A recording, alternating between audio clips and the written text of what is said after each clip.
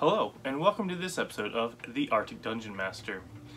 Today, I got a package in the mail.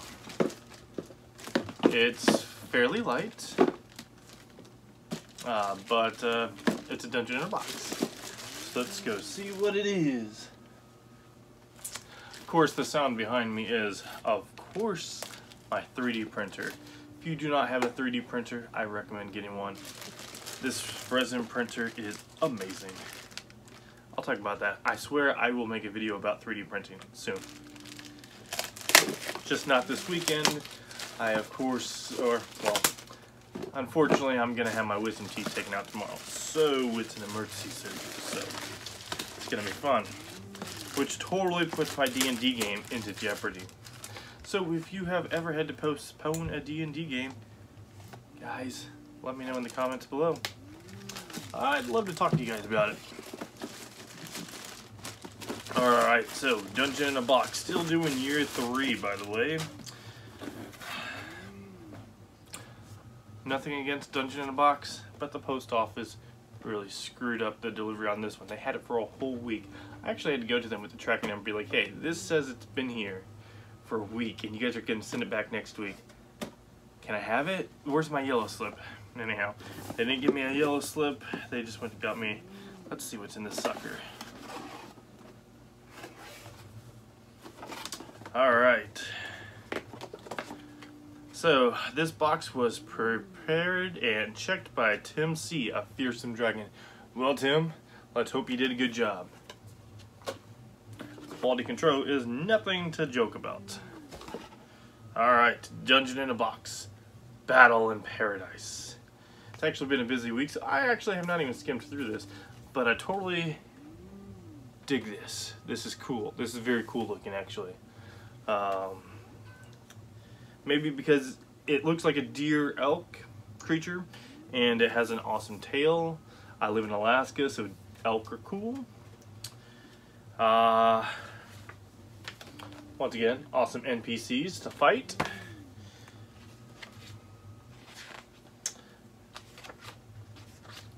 So messing with Out of the Abyss, which is my first out of the box campaign, I think that these have actually developed from the railroading style of game from year 1, especially year 1, to this open world, and the book is way more laid out like a actual Wizards of the Coast campaign book, and I like that. I think it adds a higher elevation of professionalism to Dungeon in a Box. Before I would have recommended them, now I am highly confident I would recommend them for new DMs to just get going, because for 36 bucks a month you get a whole lot of stuff to run an actual campaign, and when you're starting out you just cannot beat that level of pricing. Alright, so I did not get the one-shot. I haven't been interested in any of the one-shots recently. They've just not been striking my fancy. But if you're getting them, let me know if I'm missing out. I didn't look that interested in the tower. It wasn't something that I was into. I think that I could have made that myself. But I feel like I should get it and review it. So here is the Fey Unicorn, the wonderful creature from the cover. I loved that thing. That was cool. And then this is the Ironblood Admiral, the NPC I showed as soon as I opened up the book. So we'll have to take a closer look at these guys. Dexter, I'm not letting you outside. Alright, so of course we got the wonderful skinny minis. Just some amazing little guys here. Sorry, I'm taking a look at these guys because, well, they're awesome. So here we go. Wonderful skinny minis. And of course we got the bases.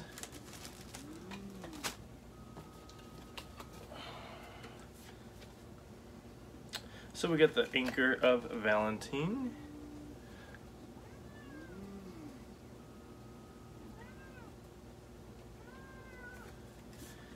and then the enchanted sailboat, enhanced sailboat. So these little cards can add to your vessel, I guess. I don't know. I haven't really looked into see what these legacy cards, although they're not really legacy cards, because here's the legacy cards right here.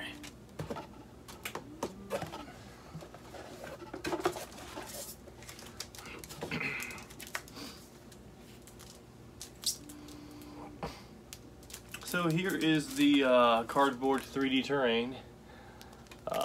I have not put any 3D of these terrains since the first video. Again, not really something I'm into.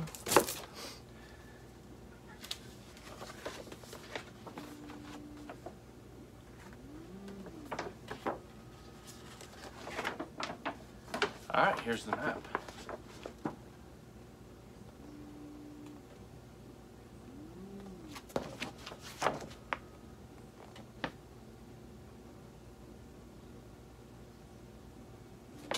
So, let me know what you think. This map is interesting. Looks like we got some type of creature going across it.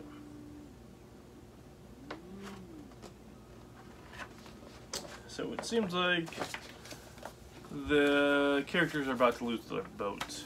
Seems to be what I think is happening. But I could be wrong. Again, I haven't read this.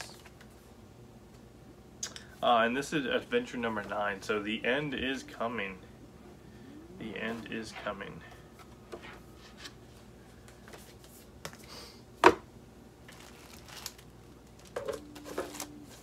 So I think it's just appropriate to take a look at the wonderful custom minis. Alright, so here are the custom minis from this month's box. Hope you enjoy the forest theme because I thought it was appropriate, even though this is a sea battle. So here is that Iron Blood Admiral, him and his fancy little chain. His base is looks like it's wood, so planks on the ship, I guess. Look at that six-pack. Isn't that ridiculous? I mean, the detail. It's pretty cool. So that sword is actually his hand. At least I believe that's a sword. Maybe it's a gun. So apparently his body can turn into weapons. Oh, okay. So he's not holding that chain. This is his other hand because there's the fist. Alright, so that is kind of cool. Very interesting. If you're not playing Dungeon in a Box, you got a lot of explaining to do about this guy if you just throw him up on your table.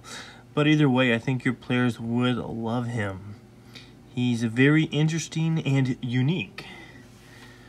Should be fun to paint up too. Now the magnificent creature here. This is that Fey elk, I think. Oh, what did they call it? Oh, the Fey unicorn. Okay, so a lot of cool things you can do with him. You don't necessarily have to paint him as they depicted in the book.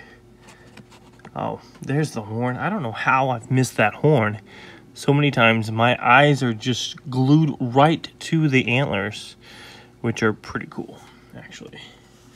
I love the foliage on the base. He looks like he would be fun to paint. I think he's cool looking.